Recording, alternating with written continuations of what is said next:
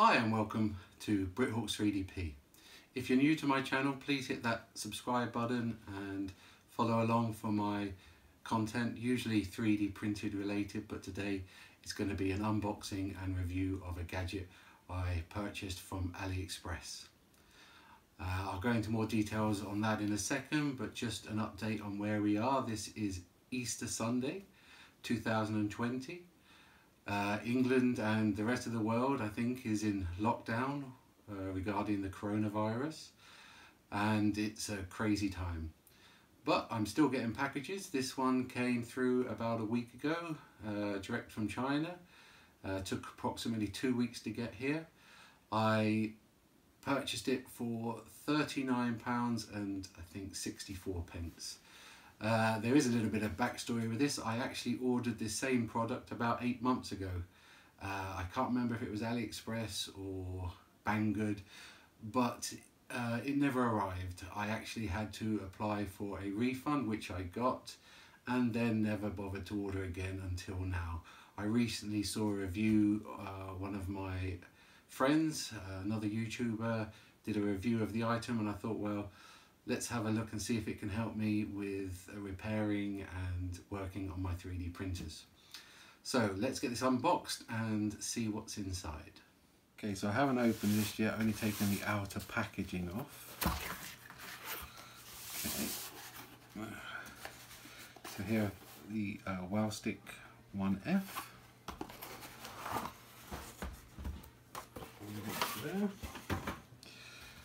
This particular one came with an accessory kit as an extra, which is to do mainly with phone accessory repair and so on. Let's take a look at this quickly first.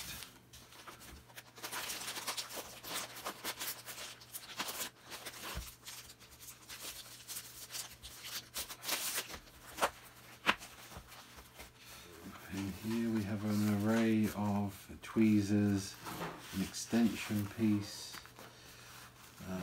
some small little kind of spatulas, some tweezers, a little brush. I think that's a prizing tool. And in here we have a static wristband. And also some mini sockets, M2.5 up to M5. Okay, quite a nice little case. Wowstick on the front there. I have seen these cheaper, I think down to about £15, but I went for this particular kit, one because it had this little extra few parts, but also I guess I was hoping it was going to be an original, which it does look like. Okay, just get the foil off.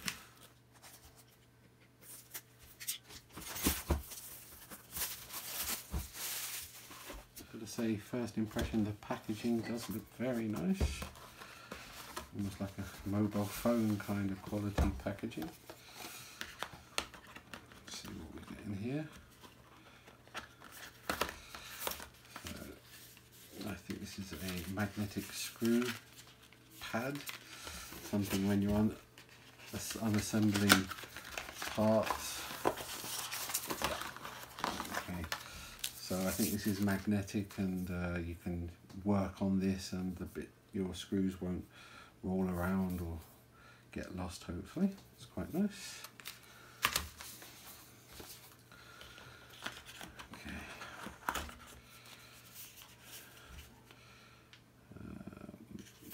A group of bits. I'm not going to open all of these, but generally. Okay, it's quite nice.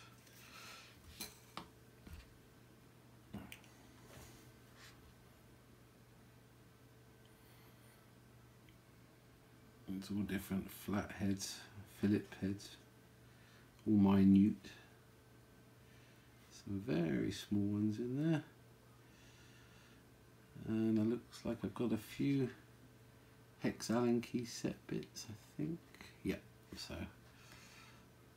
kind of what I was hoping to get. All these sizes are on the cases, telling you what there. So there's a H0.7 up to H3.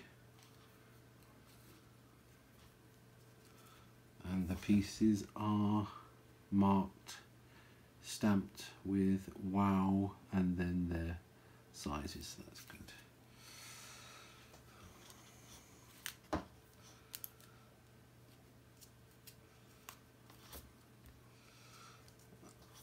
Okay, so that's X1.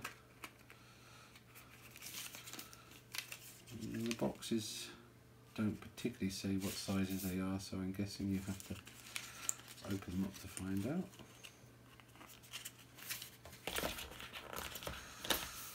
Another set of bits. Okay, what's in this little box?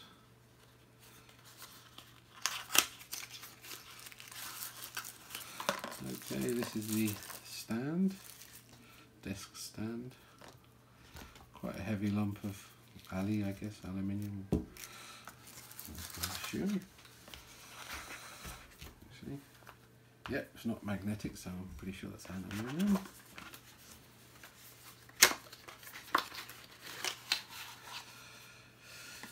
Okay, and here we have a little case, I guess, for the pen or the driver bits. Snaps quite nicely together. I guess it will keep it nice and tidy. Another few bits.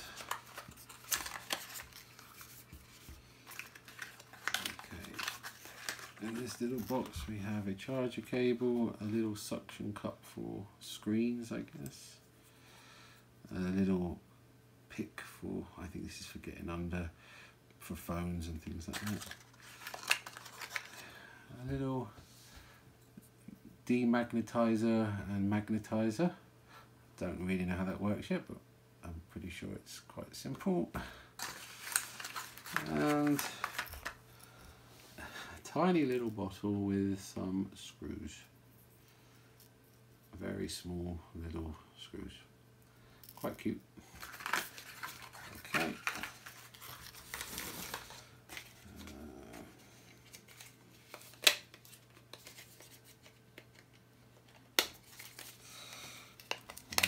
Box, I haven't opened this one yet.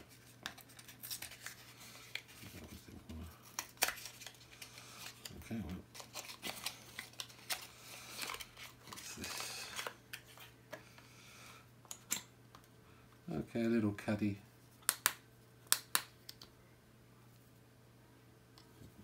To hold a few bits, I guess. Nice on the desktop.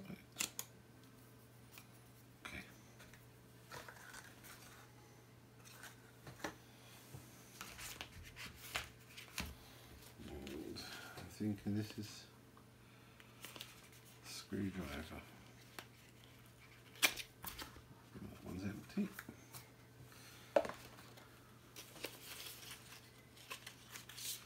Yep, okay. Pretty light. Okay, it's got a bit of a charge. It's got a nice little light there. And forward and back. Pretty. There's a bit of torque, not a terrible amount. Okay, let's put this into action and see what it can do. Okay, just for a little test, I'm going to unscrew some of these parts, rescrew them up, see how it works. Mainly for the little screws, maybe the motor screws on the side, and actually the screws that hold it all together. I'm going to pop on the extension.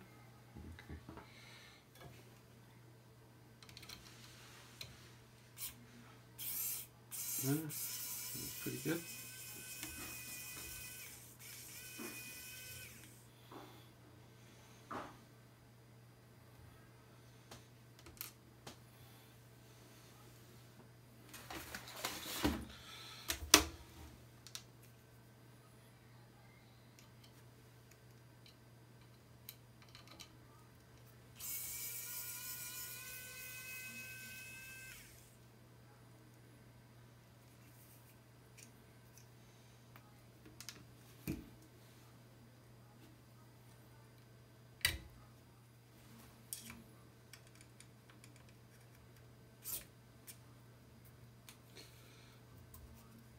Okay, so that one I had to loosen by hand first. The torque wasn't enough to get that out. I know I have heard that the torque could be a little bit low, or weak. But then again, for what this is made for, I guess you need to tweak it by hand, and then it just helps you with the rest of it. So the torque's not handling that, but I give it a twist and then it will take care of the rest for me, which is kind of nice. And off that comes. So yeah, I think it can be helpful. Okay, unboxing done, and I've had a little play and initial impressions. Really well packed, a nice design, useful tools, a good selection of bits. With the accessory pack you get a few little, like this extension. It's a nice little help, especially for hard to reach areas.